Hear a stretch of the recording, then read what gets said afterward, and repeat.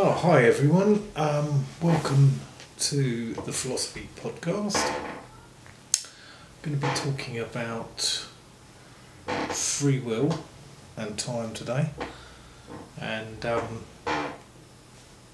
hope you're going to be interested in this subject. We all like to think we've got free will. A lot of philosophers will tell you that belief is probably incorrect, but I would argue that their reasoning for that isn't adequate, isn't correct, and in fact a common sense view of free will is probably more correct. So I hope you'll enjoy this, and I think we can cover it in about 10 minutes. So the first thing to consider about free will is, what else could you have other than free will?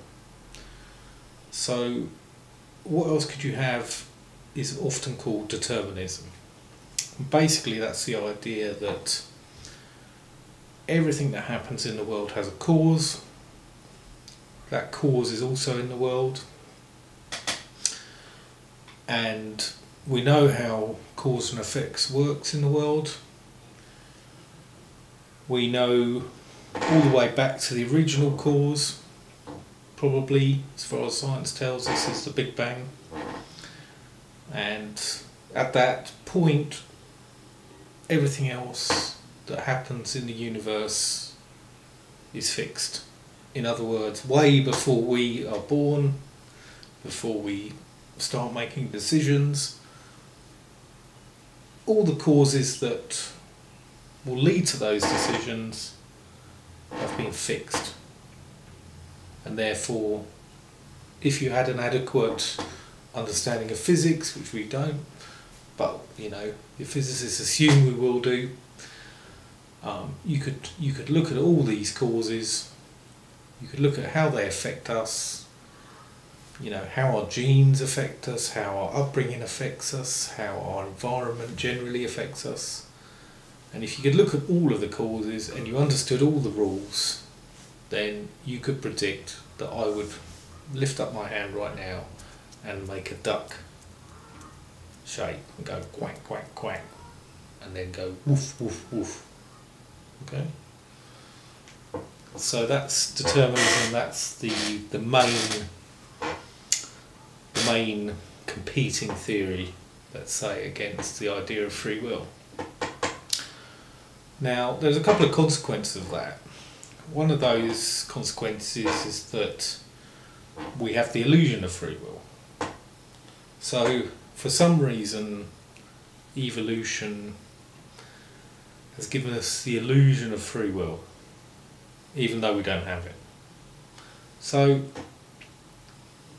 and the explanation for that is that we need to have that illusion to feel like we are active agents in the world and not just passive, predetermined machines for some emotional reason. So that's their explanation for why we think we have free will, given determinism. It's true. Now, modern science has shown that determinism itself is a little bit implausible, in that it's not actually possible to predict the state of the universe, knowing all the state at point A, to be able to predict what the state will be at point B.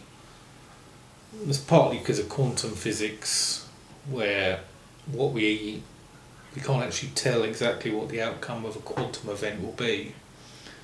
What we can tell is a certain probability. And for all practical purposes, in general, with larger collections of quantum particles, which is what human beings are and what everything is, we can predict within a fairly good range. For practical purposes, we can predict what will happen. So in that sense, determinism is true, but in a broader sense, at a deep level, determinism is not true. And in fact, even for big objects like human beings and planets and things like that, there is a tiny fraction of a chance that we wouldn't be able to predict what they would do. And the smaller and smaller the object is, or the collection of objects is, the less and less sure we can be exactly what will happen. Now, obviously, the human brain has a lot of small elements to it that are active, we know. You know, neurons are quite small. They're still pretty big in quantum terms. But they have some elements that people like Roger Penrose and others have shown may be small enough to be subject to quantum effects, and therefore our own brains may themselves not be very determined at all at some levels. They may be quite indeterminate, quite random. So here we come to another argument against free will, and this is quite a clever one, but it's wrong. I think I can show you why. So the argument goes, well, okay, maybe determinism isn't 100% true, and certainly at the small level the evidence shows that it's indeterministic, and so maybe our brain is. The problem with that is, well, okay, if it's indeterministic, then it's random, and therefore this also isn't free will, because it just means that we're either determined, which gives us sort of goal-directed action, even if the goals aren't our own, perhaps, or it's indeterministic, the other extreme, in which case we are acting at random, and so we're not really choosing, because we just come up with random choices in that way. Now, some of you are probably thinking, well, why do we have to just choose between these extremes? And we don't. And in fact, again, quantum physics shows us that this isn't the case. Yes, it is indeterministic ultimately, but within a certain range in general. So for practical purposes, you know, we know that it's going to work a lot of the time. For instance, a cell phone doesn't work all the time, does it? But it works most of the time. And the signalling protocol that cell phones use take allowance of the fact that sometimes the random nature of quantum fluctuations doesn't actually work out the way you want it to or predict it to, and so there's a fail-safe so that it will make sure that the message has got through. We're talking a digital number here, there's ones and zeros, so there are protocols by which you can check those ones and zeros have come through correctly. If they haven't, they just get resent. This all happens very quickly. So there's ways to correct for certain random elements in a system, and especially one where the probability isn't completely random. It's more like a probability curve. In general, you know roughly where it's going to be. There's going to be outliers on that curve. If you can imagine a curve like a bell-shaped curve, right out here there's going to be some very unusual events, but in general most things are going to be in this area. So this all works for practical purposes and works in the brain as well. And so now we come on to where I stand on this issue. On free will, I certainly believe it's true. And I would say I'm coming from a point of view where I choose to believe it's true. So I'm not claiming that I'm objective, but then nobody is on this subject. And I'm going to go into why people might want to believe that free will isn't true. And that might surprise you that someone would want to believe that, but clearly some people do, because it's not very plausible, the arguments against free will. So you've got to ask yourself why people accept them quite readily, often. So right, well, what is really happening? Well, in my opinion, in the brain, you have elements that are more or less deterministic. Let's say they're predictable 99.9% of the time. Yeah, so these are big systems, big circuits with a lot of checking going on, and a lot of parallel processes to make sure it's all working properly. Yeah, when we're talking about the brain, we're talking about a very, very complex set of structure, set of structures. So it's all very possible that that kind of thing is in the brain. Some very, very amazing technology.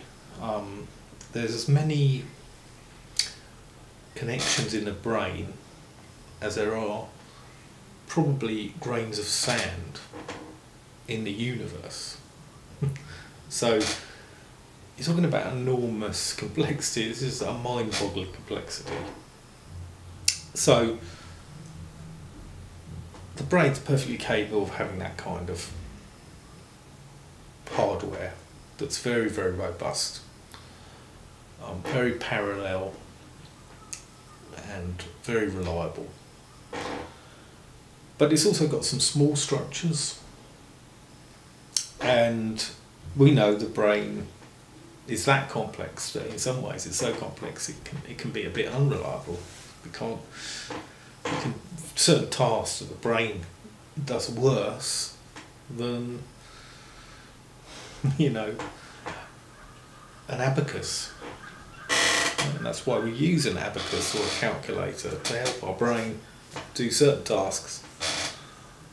And the reason that the brain is not as good at those tasks as a simple machine might be is not because it doesn't have as much complexity or ability. It's because it's so complex and so able, and it's not really designed to do that kind of simple task of adding 8 numbers together, big numbers together. Yeah. It's not been designed to do that. If it was, we could do that instantly, and there are some people who can do that. There are savants, people with autistic spectrum disorders like autism or Asperger's syndrome, who can indeed add up numbers just like a calculator. We know the brain can, in principle, do these things quite easily, but in general, our brains are not set up for that.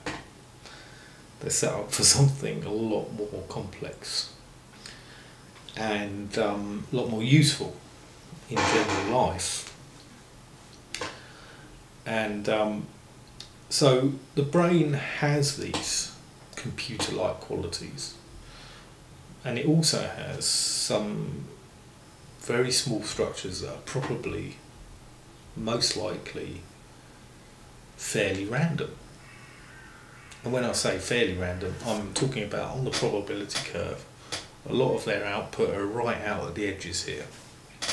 Yeah, so 1 in a million, 1 in 1,000. You could predict it. Yeah. But the brain manages to bring the power of both of these together to create decisions. And this is where free will comes from, because it uses the predictability of the computer side to assess the output from the more random side and sort through the random output for useful information, useful directions.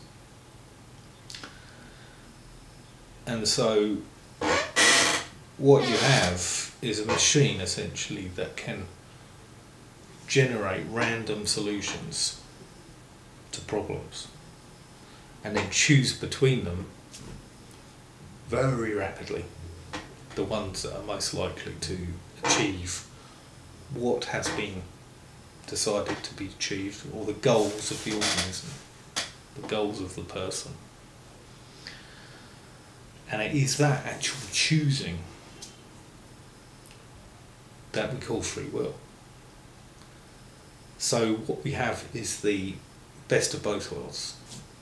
We have the freedom of the random, i.e. the potential solutions we can come up with are not limited by anything. And we call this creativity. But really creativity is random stuff that's been filtered through the rational or more rational side, more predictable side of our brains. And this is why, in general, people who consider a particular issue over and over again and work on a particular issue tend to come up with more ideas in relation to that issue, simply because they're pushing that structure to keep coming up with new ideas. They're coming up with random ideas and they're sorting through them. Okay, so this is how free will works. And really, when you think about it, it's all pretty common sense. It's not really that complicated. So why don't a lot of philosophers believe this? Well, that's a good question.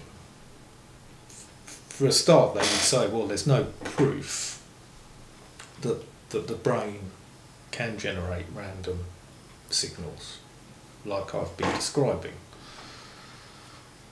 Yep, if they say that, they're flying in the face of a lot of science.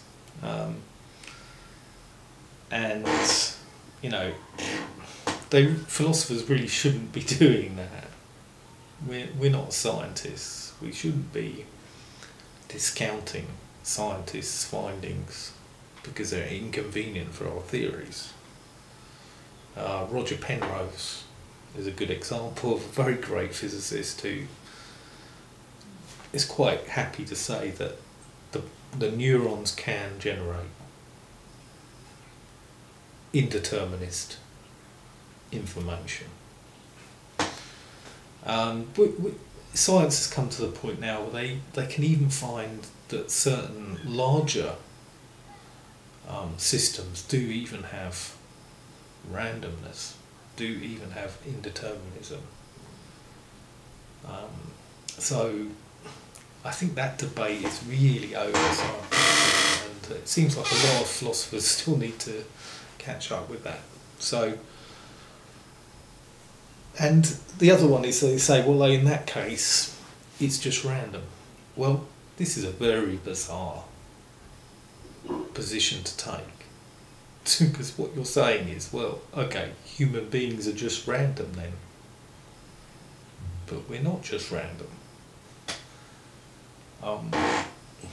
We are obviously not just running around like headless chickens all the time.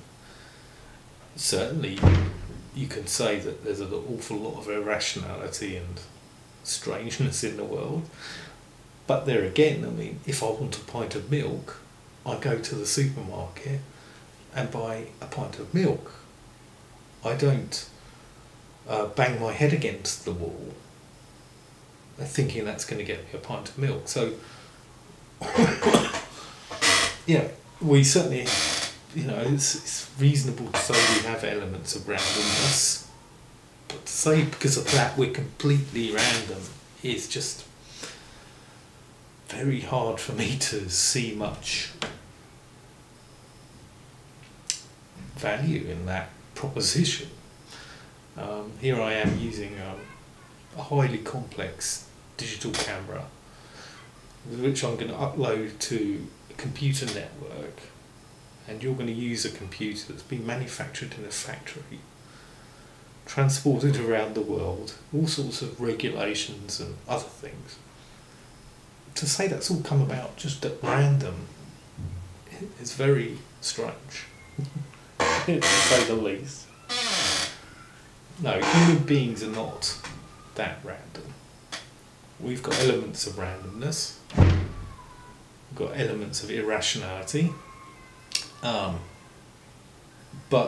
even madness. But we've also got plenty of goal-directed, sensible, rational elements as well. So that doesn't even slightly hold water. So then, really what we've got to ask ourselves is, why would someone believe such a implausible thing like human beings are random? What would be their motivation? Well, presumably it's because they want to believe that free will isn't true. And so why would they want to believe that? Well, I would say because it lets them off the hook. It means that they're not responsible for their actions. The universe is responsible. The Big Bang is responsible. So the great payoff of not believing in free will is that this sense of responsibility coming off your shoulders, you know. Oh, now I'm not saying that they've done anything terrible. I'm sure most of them haven't. But just that wonderful relief that, oh, I don't have to worry anymore. I don't really have to try anymore. It's just, I can just let things happen. And I think that's worrying. I think that's, personally, for me, I prefer to believe in free will. I want to explain why that is, because for a start, it may not be real. I don't say that I've proved that it's real with what I've said here. Mostly I've disproved those, I would say, I've disproved those who think that they have proved free will isn't real. So it's a complicated way of saying that I've just knocked down their arguments. So it's still possible it isn't real. And it may be a debate that's open for a very long time. We may, well, I think we will one day probably understand it, how it works. I don't think it's that complicated. But I think it's better, even if it's not real, and this is sort of like a Pascal's wager kind of argument, even if it's not real, free will is an illusion, I think you're better off believing it isn't an illusion, because at least you will have more motivation to try to change things about your world.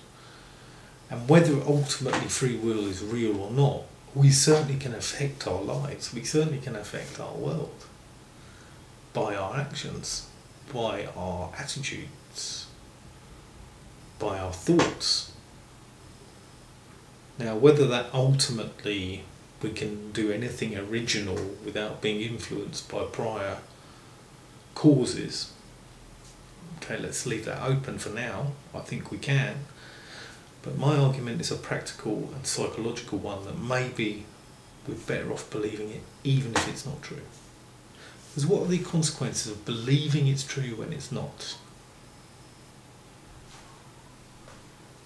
It's hard for me to see any bad consequence there.